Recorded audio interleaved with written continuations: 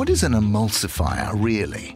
Well, it's nice to know this, as you find emulsifiers in many of the foods we eat, such as bread, biscuits, cakes, margarine, mayonnaise, dressing, and ice cream. Well, let's first look at the word itself, emulsifier.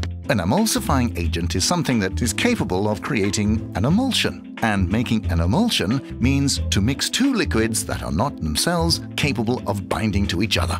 You might recognize the expression, to pour oil upon the waters. And you've probably noticed that oil and vinegar won't mix together at all when you make a dressing. But when you stir, you emulsify to mix the two liquids, or rather, to create an emulsion. However, it's on borrowed time, because before long, they will go their separate ways again. This is where the emulsifier comes in.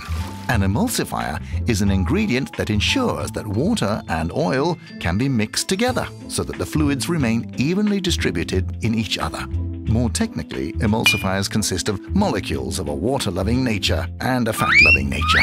In this way, the emulsifier acts as a binding agent between the fat and water, in that the molecule will bind both together. But where do we really see an emulsifier being used? Well, for example, in margarine, which is a mixture of fat and water. Without an emulsifier, the water would lie on the outside of the fat. Yuck! And that's not exactly what we want from a margarine. The same is true of ice cream. Here, we can thank emulsifiers for the fact that you can make low-fat ice cream, which tastes great and is nice and creamy to eat. Without emulsifiers, the small air bubbles would disappear and the ice cream would shrink and probably not be particularly nice. And in bread, emulsifiers improve the bread's freshness. Nice and clever. However, can emulsifiers be harmful, you may ask? And the answer is no. Emulsifiers come from nature's own plants and consist primarily of vegetable oil from rapeseed, palm, sunflower, and soya beans. Moreover, an emulsifier is an ingredient that has been tested and approved. It has therefore been assigned an E number, which means it is safe to use in food products. Emulsifiers do not add any strange substances to food, but add a function or ability, namely that insoluble liquids bind together. Well, what about, and no.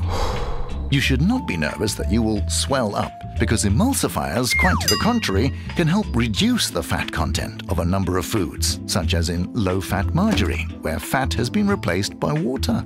But are emulsifiers really necessary ingredients? Yes, actually they are, if we want the useful properties that emulsifiers can contribute to the foods we buy today. And that's not so bad.